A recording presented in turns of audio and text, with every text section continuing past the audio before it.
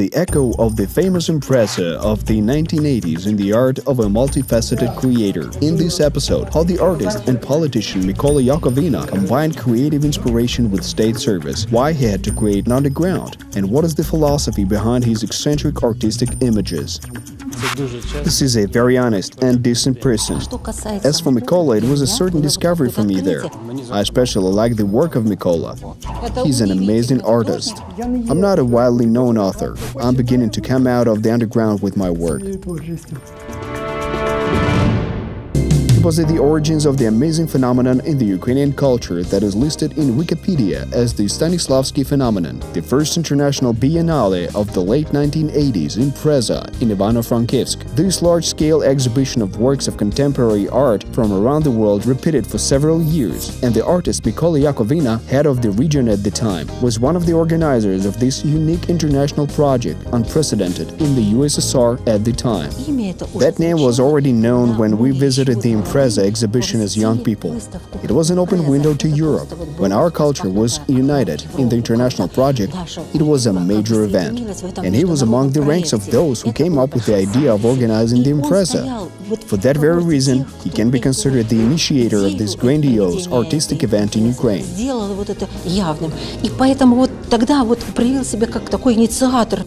The second half of the 1980s had a cumulative effect. There was the cooperation of the literati, artists, journalists, not indifferent people, researchers and ethnographers. It was a brilliant phenomenon on the cultural map of Ukraine that still has not eclipsed with time. The echo of the Ivano-Frankivsk Impreza can still be heard in the current exhibition of the Museum of Modern Art of Ukraine in Kiev. Here, a couple of extraordinary artists, Mykola Yakovyna and Marta Bazak, who among others presented Ukrainian art to the world in Ivano-Frankivsk in the 1980s and 1990s, now present their work to a modern audience. Kontrazhure is their first joint exhibition. And then, when it turned out that Mykola Yakovyna became Marta Bazak's husband, that became a very interesting name combination. They had different points of view. They were very interesting, not just as a married couple, but also as two distinct artists, two representatives of the creative world and creative intelligentsia. We were really passionate about the idea of organizing that exhibition. It was the first time they united in such a project.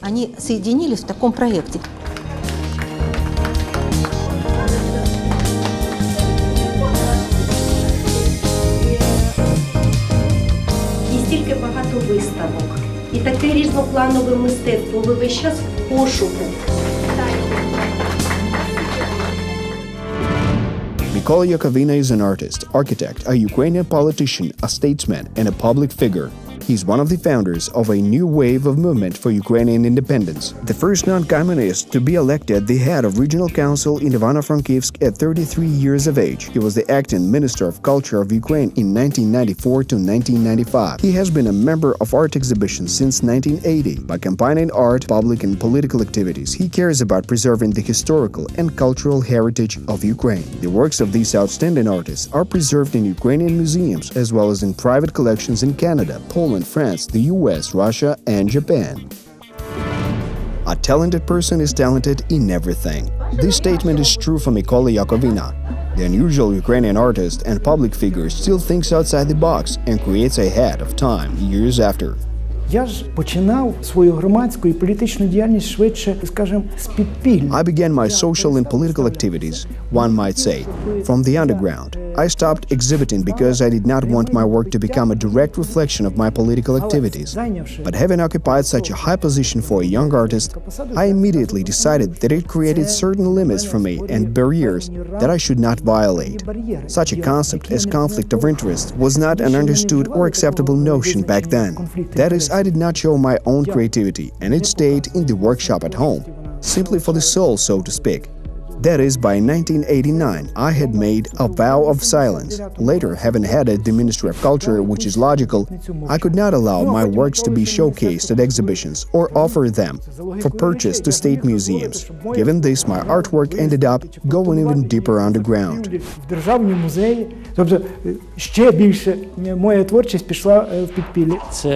He's a highly moral person, a very honest and decent person. Perhaps he left politics because politics stopped being transparent transparent.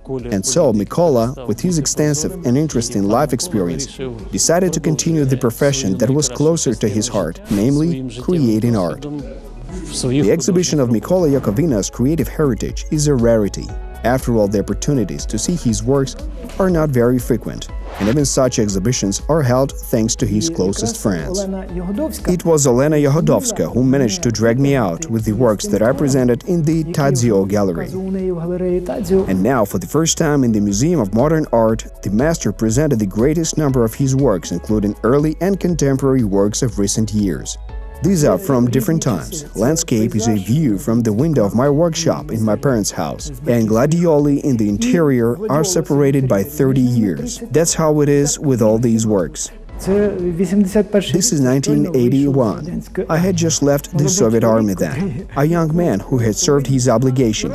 The irony is always present, and the portrait of the first half of the 1980s depicts the way it was in those years. The etchings of the first half of the 1980s very meticulously depicted many details. I did not give up the almost documentary way of painting, and here is the Ivano-Frankivsk landscape. Next to it is the etude portrait of Yuri Andrukhovich, painted just several months prior to that. I had a large portrait in my mind, and this is just an etude variant. I love and respect Andrukhovich. Mykola Yakovyna got the very first impetus to creativity in his childhood from his parents. He owes them for the inspiration, search and principled position in the most diverse forms of their activities. I always look back on the environment in which I was born into a family of people repressed outside of Ukraine. The family was deported, and I was brought to Ukraine from Karaganda when I was 10 years old. I always remembered the broken, mutilated fates like those of my parents. In politics, art, and public life, he tried to take on such things that would be iconic and extraordinary, even though that's maximalism, says the artist. It's an honest position of an artist and citizen. It was very difficult for me to carve my path or to get an education and then find a job, since everyone who opened my passport saw in Western Ukraine. In the 1970s to 1980s, the place of my birth was a stigma, and I strived to be the first in everything. I created paintings, I did graphics, and even made stained glass. I finished one of my most interesting, I hope, architectural church projects in Western Ukraine. And then it just continued from there on with social and political activities. Who would do it if not me? I hope my work in the Ministry of Culture was a successful and fruitful page of my biography. Ivan Mikhailovich Dzyuba and I learned a lot, and then I served as minister for over a year. In painting, Mykola Yakovyna has developed his own style and techniques over the years, but only the sense of time and deep penetration into the sources can give birth to modern art, the artist believes. A very characteristic technique in the art that is quite often applied is a game of classics. It's a dialogue with classics and your own inner essence. This is a very interesting approach, and to this day is a relevant motivation for me. In Yakovyna's art, the artist and civil essences are inseparable. He is very concerned about the life and inner world of humankind as a whole. Simply for this very reason, the artist endows the canvas both with his creative imagination and his world outlook. At the presentation, they said that Mykola had allegedly overcome his dependence on public activities, but he did not forego his principles of life, which he still conforms to this very day. In painting, I was captivated by certain scenes that could be reduced to an aphorism or to some kind of a fable. I wanted to show my attitude towards such notions as democracy, ochlocracy, and free creativity. As a painter, I am primarily interested in the original theme. I am interested in colors, textures, and those elements of the creative cuisine that are self-sufficient, because in essence you can express a lot of emotions with just a few lines and spots. The artistic works astonish viewers not just by their subjects, an unusual interpretation of standard or usual images, but techniques combined with delicate, diluted tones and bright, clean colors are impressive and delightful. Это удивительный художник. Мне очень нравится его палитра. Мне очень нравится его He's an способ amazing выражения. artist. I really Его like золотой his такой palette. вот такой I really очень like his method of припушенный, expression. очень такой деликатной цветовой гамме. His Я diluted уже gold color вдохновилась, inspired уже me мне to create хочется something что-то такое similar in my снова home. творить. It is very difficult to determine the exact category in the art world, but what we see today at this exhibition clearly represents the creativity of Ukrainian artists in the West at a highly respectable level. Я любив незавершені мотиви, любив таку I love unfinished motifs and such picturesque works that imbue some kind of scattering or looseness, but I use other definitions, openness and improvisation. Це Роман Корогоцький, це тепер уже This is Roman Korohotsky. This is now a posthumous portrait. This is how I imagined Roman of that time. When in the mid-1980s I met Roman Korohotsky, I made a lithography of him in stone. на камені зробив літографію. The works of Mykola Yakovyna are a source of not only profound meaning, but also exquisite irony and subtle subtext. The plots that the artist addressed in different years are different, but his individual original manner can be traced in all his works. Connoisseurs of art and his colleagues noted the extraordinary modernity, sometimes even sarcasm, which is more characteristic of young and bold experimenters. Contrast creates an extraordinary impression. For example, Gandhi as a military man, or Marilyn Monroe, or Michael Jackson. I really like his eccentric style. Те, що я зараз What I feel now is probably in tune with the sentiments of many Ukrainians. My last works are hybrid characters, in my opinion. Those are people who are trying to change the world order now, and in every possible way try to emulate the figures of the past.